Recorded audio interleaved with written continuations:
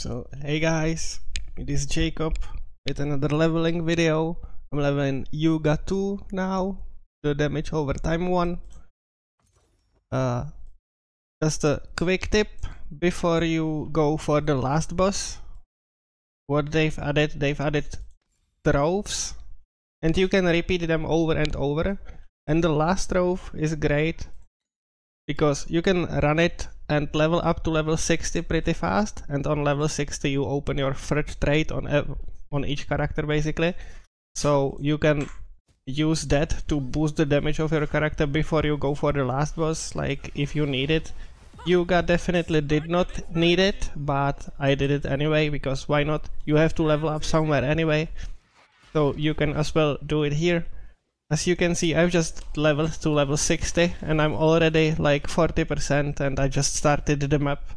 So the XP gain here is really great. Just use that before you go to maps. And you also farm decent gear, like all these pieces I farmed here pretty much. So yeah. Am I missing anything? Not really. Okay. So you farm some unique pieces as well that will help you with your character. The build that I used for Youga, I had no idea what to level him with, so I just sticked to their leveling build. I've just changed it slightly, got more attack speed to be able to use like this called Spiral Strike, like more efficiently or more quickly. And I'm using Spiral Strike to move through the story faster. This character's playtime is like 3 hours, so I've pretty much completed the story in 3 hours, which is decent, I think. And yeah, so let's go for the last boss, and then I will show you what I changed in their leveling build. Loading screens back to the location where you killed some monsters are a bit longer, so yeah, you have to like wait through that. Doesn't really matter, just kill the queen here. My champion, Princess.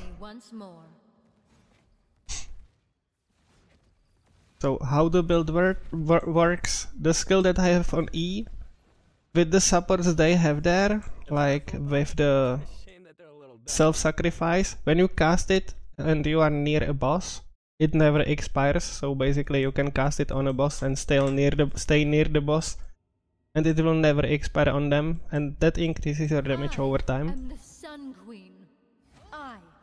So definitely abuse that.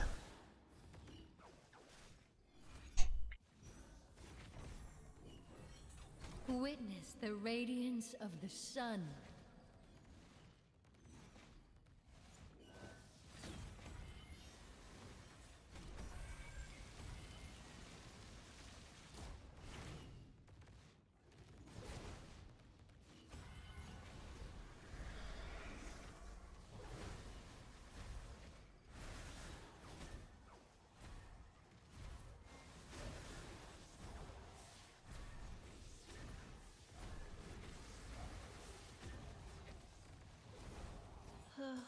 So queen, pretty easy fight, just dodge everything when she spawns eyes, kill one and dodge the other twos, and then dodge her like AoE skill.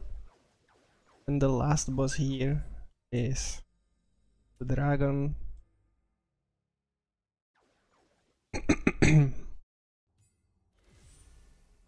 Oh, newborn god, awaken in your scorching bed!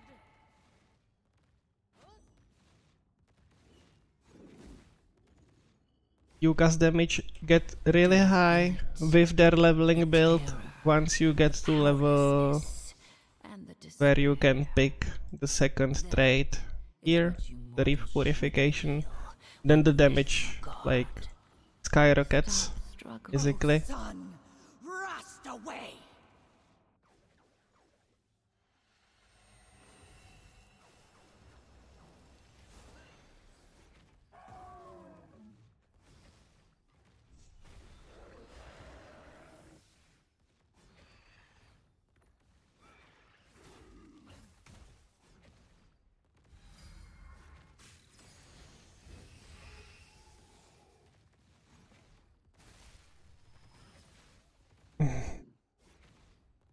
Pretty straightforward fight.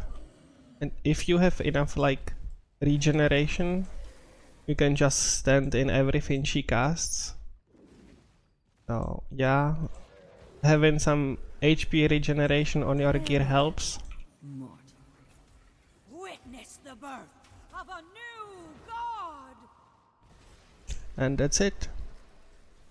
That's the story done. Now I will go through the build once we get to town.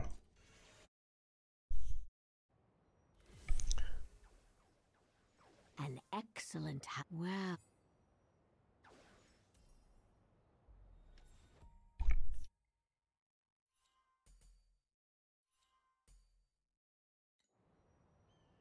Okay, let's go through it right now. I didn't even take the I didn't even complete the first trade which I was leveling for. Yeah, that's how easy it was with Youga. So let's go through the build.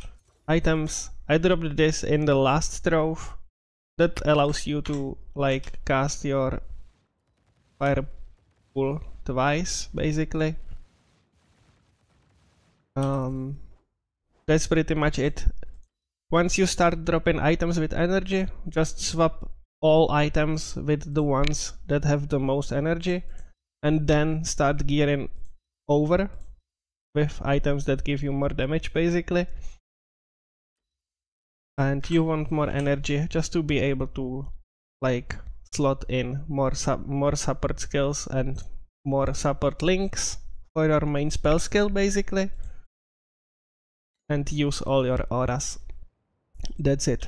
For the skills, they use Flame Jet in the leveling build, Speed Up Formation early on, the Terra Charge later on.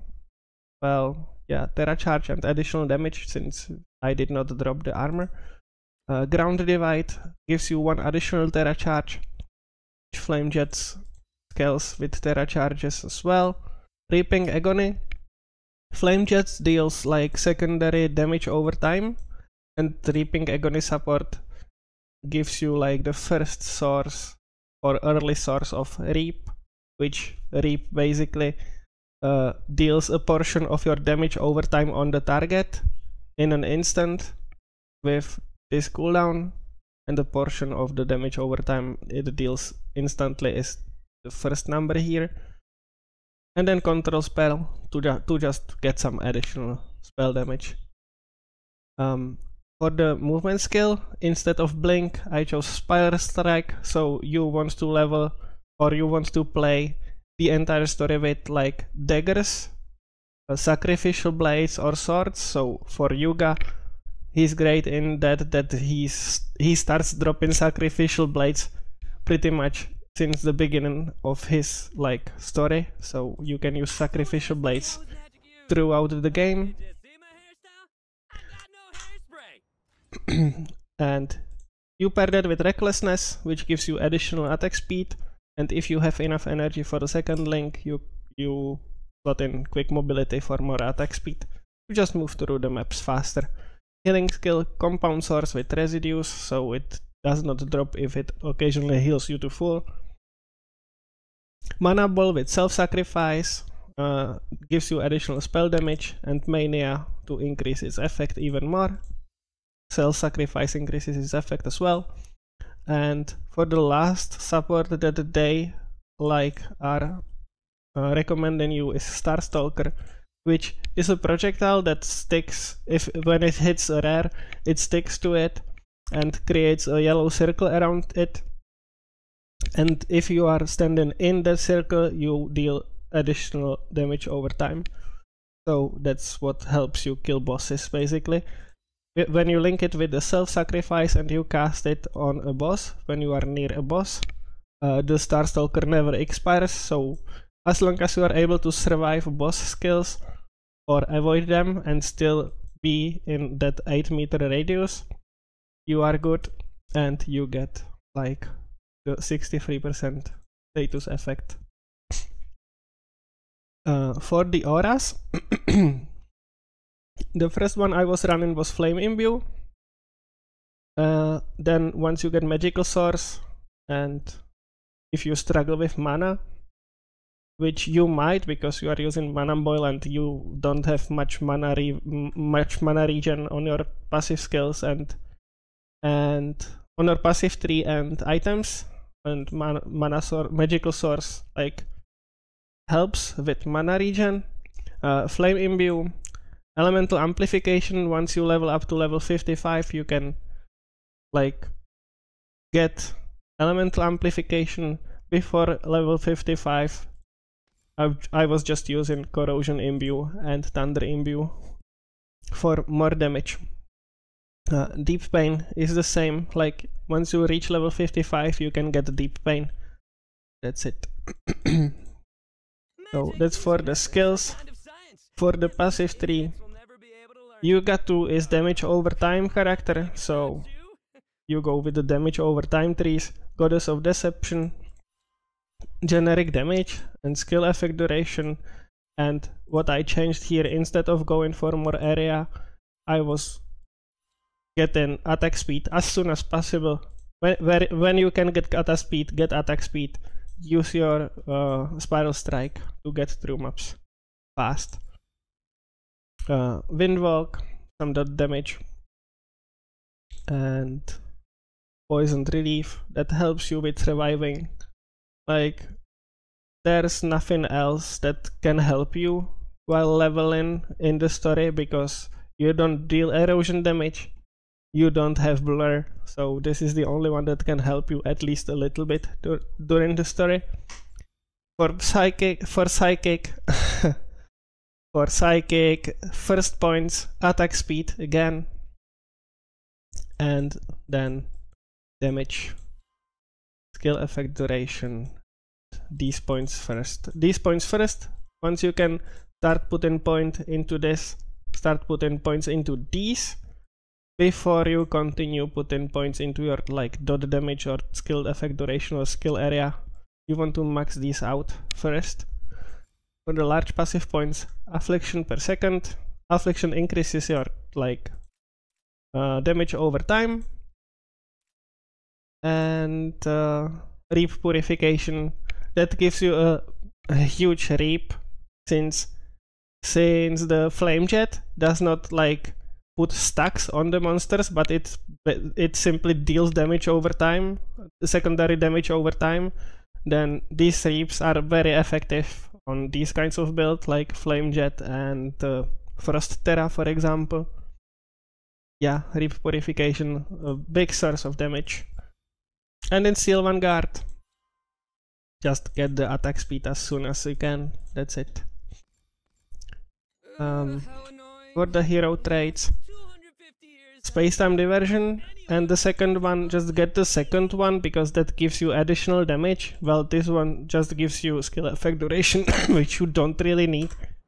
You just cast your flame jet like every 4 seconds or so,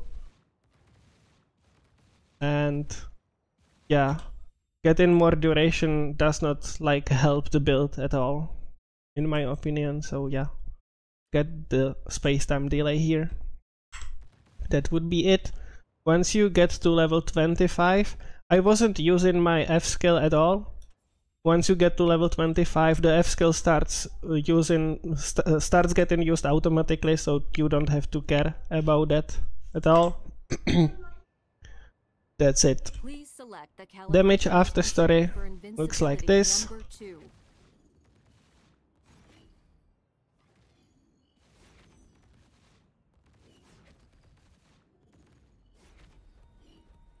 Without the third, like, without the third hero trait. So around 1 mil. That's more than enough to start mapping immediately after you complete the story, so that's great. Should get you to like time mark 5. You will just get better gear. And that will be it for this video. Thank you guys for watching, and I will update you with time mark 7 speed farming build or time mark 8 speed farming for you to get levels fast, and we will scale this to 8.4 farming build later on. So thank you guys for watching. I will see you in the next video. Bye.